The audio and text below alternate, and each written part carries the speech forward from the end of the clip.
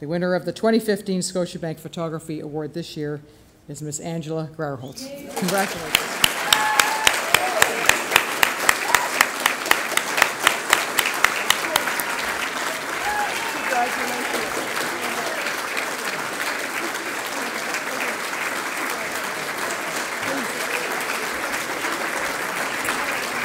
Oh my God. This is fantastic. What a moment. Thank you. Thank you so much. You have no idea. I really need to thank you, Jane and Ed, for having organized this wonderful award, which really encourages everybody to aspire to become better and better and eventually end up here.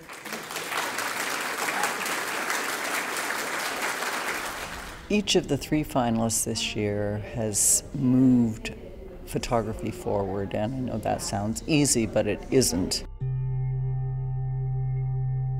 In Angela Grauerholz's work, it really is a dream sequence of places and things and people that you may have dreamed or you may have found yourself involved with. It is like an archive of emotional space.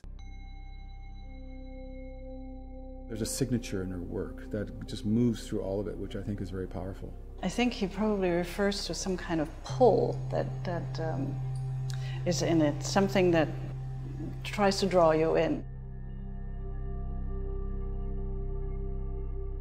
When I started, I needed to have that sense that something was pulling me in that landscape or in that scene that I wanted to photograph. And I think I identify it now much more easily. There are many sort of stratas and layers to the idea of memory and the way in which she presents images. I think we all found that really compelling, and just how she plays across those expectations of what we want a photograph to be or what we think a photograph can be, and how it always takes it one step further.